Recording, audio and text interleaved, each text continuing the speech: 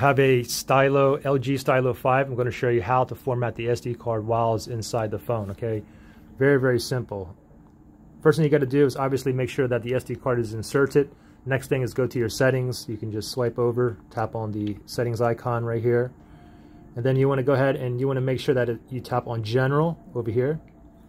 And then we want to go down to where it says Storage. Tap on Storage, and you should see SD card now. If you don't, then it's either you inserted it wrong, or it's not reading, or perhaps the SD card is corrupted. Okay, anyways, my SD card is right here. Go ahead and tap on that. And then if you want to format it, top right hand side, the three dots, tap on that. And then go down to where it says Storage Settings right here.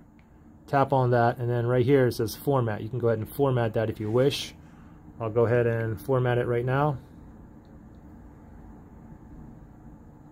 Give it a second here.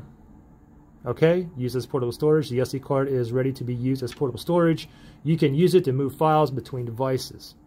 Okay, anyways, SD card is up and running and formatted. Any questions, issues? Comment below.